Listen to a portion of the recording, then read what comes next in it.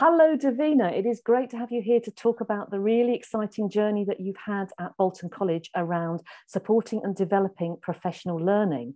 So let's do a little bit of introduction first. So my name's Joanne Miles and I'm a consultant and a trainer and a coach in the FE sector. And we've worked together for the last 10, 12 years maybe at Bolton College, supporting all the exciting work that you've been doing. So do you want to introduce yourself for people listening? Okay, yeah, good afternoon and lovely to talk to you, Joanne. I'm Davina Polding, the Excellence and Innovation Manager at Bolton College. I've held that post since 2011, and basically it's a quality role, quality of teaching, learning and assessment, and obviously it's our stride towards excellence that really underpins the whole of my remit. Great, and it's going to be super to hear a lot about the work that you've been doing there over all of this big journey. So the first question I wanted to ask you was really around your influences. What or who has influenced your thinking around professional development, professional learning, that really started all this work for you at the college? Okay, well, obviously I have to give you some credit, Joanne. We have been working indeed for over 10 years. And what you brought to the college was the introduction really of Jeff Petty's work on supported experiments. I'm a teacher educator prior to taking up this role, so I was used to looking at Marzano's evidence-based teaching. I've also researched Matt O'Leary because he's been absolutely the forefront of ungraded observations, and also Joyce and Showers. You know, they're three key areas where that's really influenced me, because particularly with Joyce and Showers and their thoughts on how CPD is best achieved. Is it by set training days in a college? And I do believe they do have a case, but then also I think teachers learn from each other. I was once asked who was my best mentor, and I said every student teacher that I've ever taught, because teachers learn from each other and it's extremely powerful. It's a really great point. I think so much research over the last 10 years has really flagged that space for teachers to think and share together, to take a risk, to explore new ideas. And all of that underpins the notion of the supported experiment cycle that Jeff promotes across the sector. And I think there's a strong link here too to teacher ownership and this notion of teachers choosing what to try out. And I think we'll talk about that when we think about the different development models that you've used there. So at the start of the journey, what was it that you were aiming to achieve? Well, how did you want to alter teachers' experience of professional development? Well, I felt we were perhaps on a journey of a deficit model. That's what I inherited when I came into post, whereby we were looking to go into sessions and almost find things that were wrong in order to fix them. And having taught in teacher education, I know that you're on a constant learning curve. Teachers are forever learning. I'll never stop learning. And what I wanted to do was to turn it around really, and really treat teachers as the professional practitioners that they are. They've been on their teacher education course. They learn every day and every year that they are in post, and it's not about going in for a 1 hour session and finding some areas for development that they need to improve on. It really is about and wanting their buy-in, wanting them to own their professional practice going forward. And that's much more motivational for them. It's safer and it's empowering. It's just totally different than finding a few things, as I said, that might need to go on as an appraisal target. Yeah. So it was my sort of, love of growth mindset and thinking of teachers doing, that continuous professional development as a lifelong learning. I really love that sense of professional respect, harnessing that desire that most teachers I've met in my career, they want to improve, they want to do better for learners, they're curious. They'd like spaces in college and school life where they can have those conversations, try out things, talk to their colleagues, bounce ideas off each other. So I think it's really great that actually that was the basis of all the different kinds of work that you've done, because thinking about your work there, I feel like there's an underpinning ethos to a range of things that you've done that are around your advanced practitioners, your Take a Chance on Change, supported experiments model, but also your Good to Great project, which was around peer sharing, and your work on ungraded lesson observation. So there's an ethos underneath all of those that I think is really in common, as you just described. I was just going to add really that, you know, that peer observation that we introduced through Take a Chance on Change, and then that carried on into Good to Great, and that's been so similar to all the classroom discussions that I've ever had as a teacher, where, you know, you go back and you share with colleagues and you say, I did this and it didn't particularly work, and have you tried that, and is there anything you could advise? So there's always been that respect amongst teachers to learn from each other, but they've rarely had that chance to go into the classroom or workshop and have a look. And so, as I mentioned, you know, staff development days do have their place, but there are just certain things, for example, questioning, that it is just so much better to go into a session where you can see someone asking directed and probing questions. Well, all the staff development in the world by an external trainer may not achieve that penny dropping moment of, oh, that's how you do it, that's brilliant, and I'm going to try that, I've seen it, I like it, I'm going to try it, and then coming back and evaluating and reflecting on that. It's really a fabulous thought, isn't it? This notion of live learning and the chance to see a technique actually in the round with learners as a full demonstration by a colleague. It's so different from reading about something or even watching a tiny clip, to actually be in the room and feel the energy and the reaction of the students and watch the choice of the teacher in that situation. I think is a fantastic learning experience.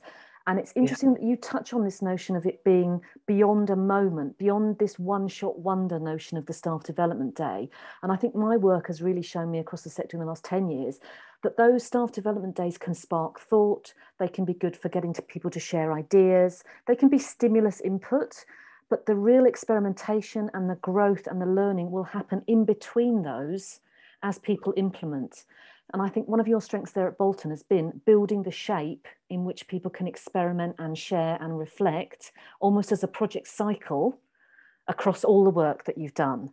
So I think project management fits a lot into your thinking. Are you kind of aware of that? Yes, I think more from a point of view that the funding that we've had available shaped that in the early days. Yeah. But then, it definitely has been a project to manage over this last decade, really.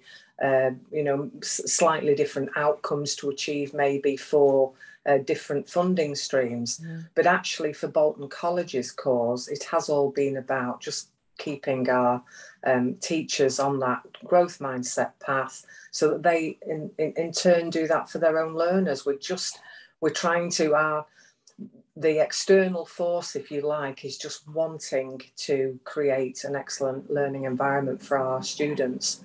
So, you know, it has been for definite a project to manage. And so many of those national project pots are from ETF, but in particular as maybe the most recent one, the Advanced Practitioner Project, the Outstanding Teaching and Learning pots, all of those I think have made a massive difference to enable work to happen for people all over the place. So supported experiments then, action research cycle, really simple way of teachers exploring evidence-based practice, trying things out in their own classrooms and sharing that learning with each other, using each other's as support in that experimental cycle. You use that as a basis for a project called Take a Chance on Change. So what did that supported experiment cycle bring to the college, do you feel? Well, that was the start of the journey, was that, you know, we would allow our teachers to choose something, a topic, a theme, a teaching, learning and assessment standard or aspect, if you like, that they would want to enhance in their own area. And we had advanced practitioners, but also we had a team of coaches who you trained, Joanne, you helped to train them, came in, and that was, I suppose that was very resource rich. We had a coach per area. The advanced practitioners were facilitators of that. It was quite demanding in terms of time, but it set the ball rolling for those conversations to be had in staff rooms. With the small number of advanced practitioners we had at the time, we needed someone in our 18 curriculum areas to be able to be there on hand, to lead the work that was coming down through the APs. And they were, they were asked to explore present practice, look at different pedagogical approaches, then carry out some form of supported experiment. Might have been a way of improving medal and mission feedback that Jeff Petty talks about, seeing how that worked, and then what was the impact on them and indeed their learners. Mm-hmm. We decided as a college, sometimes when you do this kind of supported experiment, there is a thought of having group A against group B and doing a comparison, but we didn't do that. We deliberately didn't choose that because we wanted it to be available for all of our learners. And as early as the end of year one, we were really seeing that impact in the fact that teachers enjoyed engaging. And at the end of every staff development day, we would get them together and talk through what had happened, plus have a learning festival at the end of the year where they could sort of share, bring and buy, almost like a bring and buy sale, bring something along, talk it through with other departments. And that really got the ball rolling of sharing across different teams. That was, yeah. I really like what you said about the fact that it was support from the beginning, that we had the coaching team, the advanced practitioner team. We also used Jeff Petty to actually present for us, I remember, around evidence-based strategies. So we had a pedagogical shot in the arm at the beginning.